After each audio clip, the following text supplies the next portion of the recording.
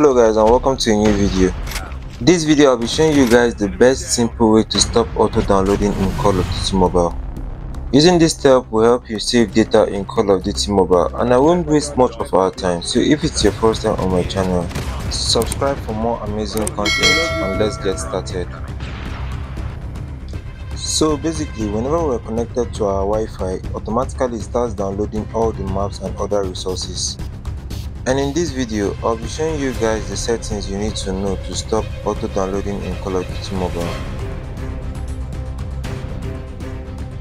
So the first thing to do is to turn off our mobile data and Wi-Fi to stop auto downloading.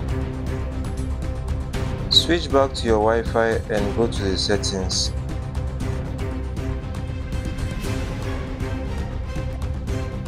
When you're on the settings, select stop downloading all resources.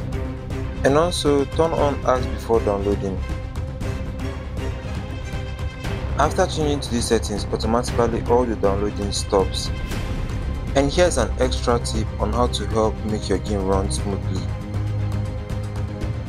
Tap the delete icon you see on your top right corner and select some of these resources you want to delete.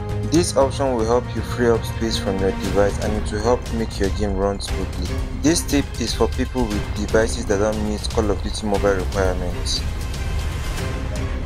That's all for this video. If this video was helpful, share it to your friends and make sure you comment your thoughts and tell me what other video you'd like me to create in the comment section.